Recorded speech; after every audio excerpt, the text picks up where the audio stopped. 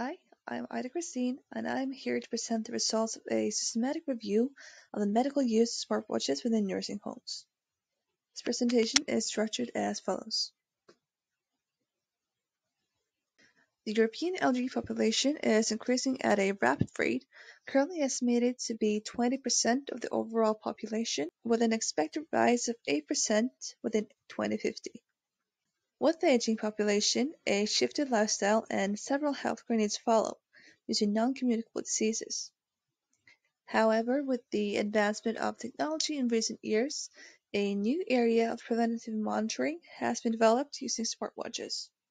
Smartwatches and other types of wearable devices can be defined as a mobile electronic device that has adopted the technologies of sophisticated biosensors and wireless data communication, which allows both the access and the transmission of data.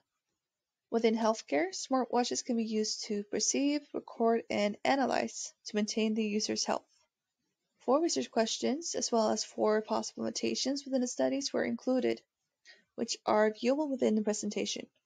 The research questions are based on the literature used within the background, as well as the literature included within the study.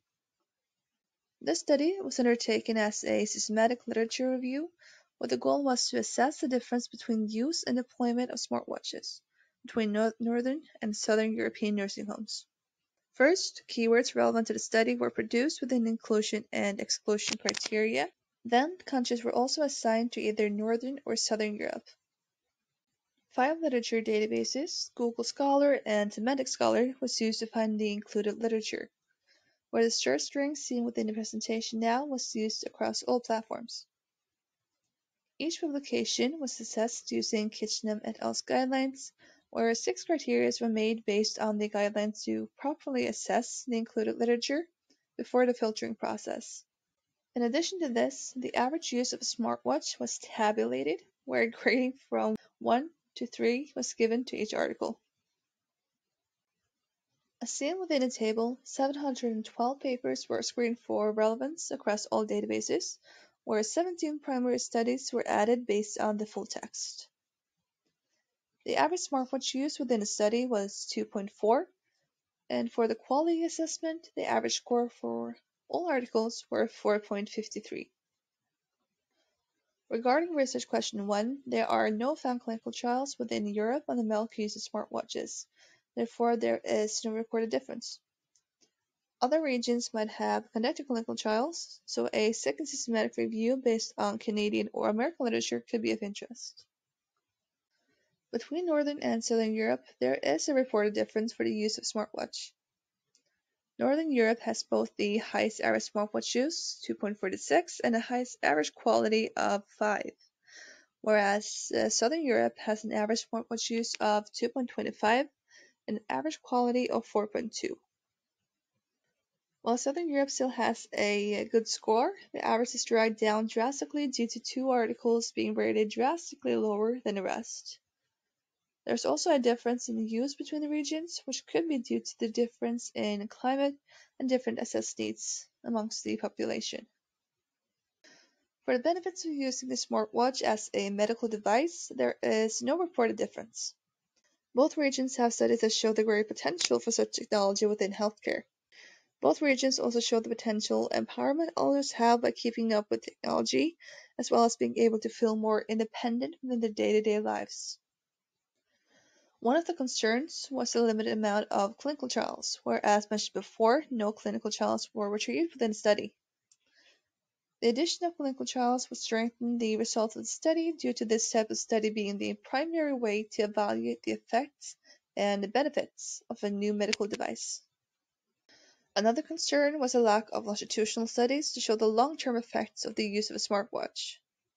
However, 2 longitudinal studies were actually added to the systematic review, where one describes the use of a smartwatch for full risk assessment, and the other for the general learning time and initial experiences with smartwatches amongst the elderly.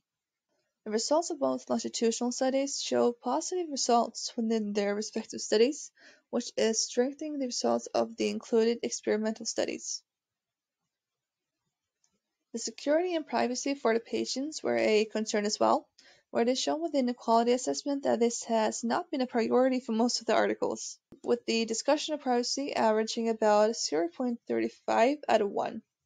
Some of the studies have mentioned that security will be a part of their future research. However, in today's age, security should definitely be one of the priorities based on the guidelines for GDPR and the results produced by Crabtree et al.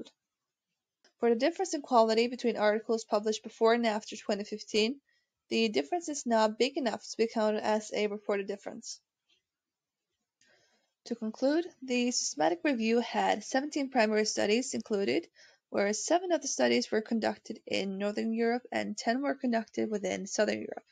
Within the study, there is a reported difference in both the quality and average smartwatch use between Northern and Southern Europe, where the difference in assessed need is also discovered between the regions.